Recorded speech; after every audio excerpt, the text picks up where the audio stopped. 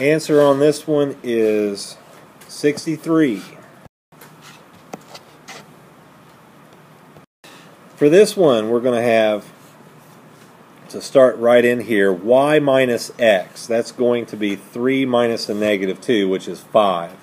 If you square that, you get 25, and multiply that by z, which is negative 1, so you get a negative 25. Square the x to get 4, and then times y is 12. And then back here you're going to have plus x, which is a negative 2. So 12 minus 25 is negative 13, and then plus a negative 2, negative 15. Answer is negative 15. Last one. Alright, for this one, y is 10 and z is 2, x is 4, z is 2, and y times z is 10 times 2. That's a 20 over x, which is 4. That would be 5 plus 2 plus 5, which is 12. Pick a number from 1 to 5.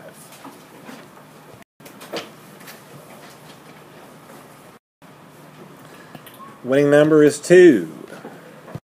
If you have your homework finished with all work shown, bring it up here and show it to me. So 22 people here, 19 with homework. That turns out to be 86%.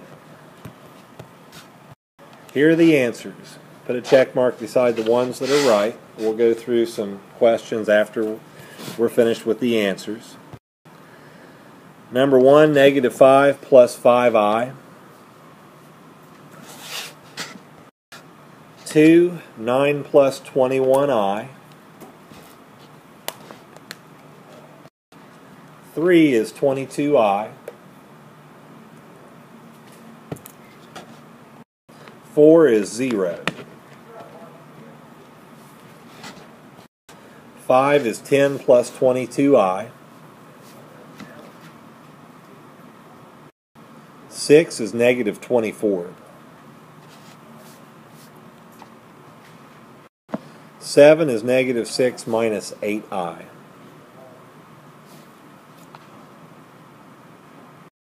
8 is negative 36 plus 36i. 9 is 0. 10 is negative 30. Today's objective, same as we did the rest of the week. Know there is a complex number I such that I squared is negative 1, and every complex number has the form a plus bi, with a and b real numbers. Today's knowledge targets, same as before. Know that I is the square root of negative 1, or I squared is negative 1. Define complex numbers and write complex numbers in the form a plus bi, with a and b being real numbers. So we're going to go through and review. Some of these you're going to bring up to me, some I'll work out for an example, some you'll drop off. These you're just going to say the answer out loud. What is I to the 6th? Negative 1. I to the 3rd? Negative I. I to the 8th?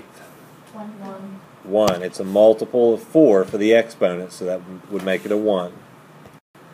I to the 10th? Negative 1.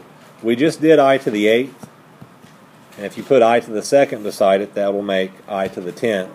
So we know I to the 8th is 1, so I squared is all you concentrate on. When you multiply them together, you get this. What's I? Square root of negative 1. I to the 4th? 1. I squared? I to the 7th? Negative I. Another thing you could do for this is, remember we had I to the 8th and it equaled 1. I to the 7th is 1 behind that, and it's a negative I. Remember I to the 4th, it's a 1, and 1 behind that is I to the third. What's I to the third? Negative 1. So there's another pattern you can look at. Third and seventh, the difference between the two is 4. Or you can come up with anything that's a 1, the thing right before it is going to be a negative I. I to the 24th. 1, because this is a multiple of 4. If you can divide it by 4 and get an integer, then the answer is going to be 1. I to the 30th. Negative 1 is right, because find the nearest multiple of 4 without going over. That would be 28. Add 2 to it to get 30. We know that the multiple of 4 is going to be 1, and I squared we know is negative 1. So you multiply them together to get negative 1. Alright, for this one, I'll work this one out. If you have to multiply 2 of them together, all you do is the coefficients times each other. 3 times 2 is 6. And then multiply the imaginary numbers. Add the exponents. 2 and 7 is 9. From there, you have to simplify. So I to the 9th. We know that I to the 8th is 1. So I to the 9th would be I. So the answer is 6I. When you get the answer to this, just tell me what it is. And the reason she comes up with 4 is because we have 4 times 1. There's not a 1 written there, but it's there. So that's 4.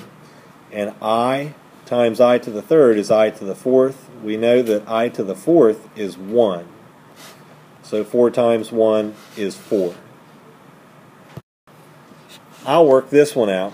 Anytime you have a bunch of i's multiplied together, a bunch of imaginary numbers, concentrate on the exponents first. What's this exponent here? 1, yeah. So 1 plus 2 is 3, plus 3 is 6. Now look at your negative signs, if you have any. If you don't have any, it's positive. You have 1 negative sign. Add up the number of negative signs, and in this case it's just 1.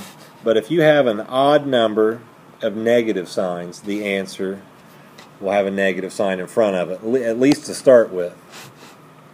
And then from there you simplify. The best thing you can do is make this negative sign a negative 1 so you don't forget about it. And then simplify I to the 6th. We know that I to the 4th is 1, so what you're left over with is I squared. That's a negative 1. When you multiply them together, you get a 1. On a problem like this, you're going to start here and multiply it by each one of those. Do not forget that you're multiplying by the terms inside of the parentheses and the sign in front of them. The sign in front of I squared is positive, it's not written. And the sign in front of that is a minus, but you treat it as a negative. So when we multiply from here to here, you come up with a negative 2i to the third. And then from here to here, you come up with a positive 2i to the fourth. Don't forget this is an exponent of 1. And then from there you simplify. What is I to the third? Negative I. And I to the fourth? 1. So negative 2 times negative I is negative, or not negative, but positive 2i. And then 2 times 1 is 2. Is that my final answer? No. What should I do? 2 plus 2i. Yeah. 2 plus 2i, because it must be in the form a plus bi.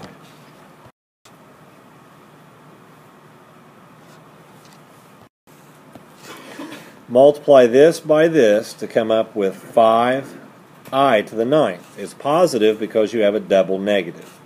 Add the 3 and the 6 to get the 9.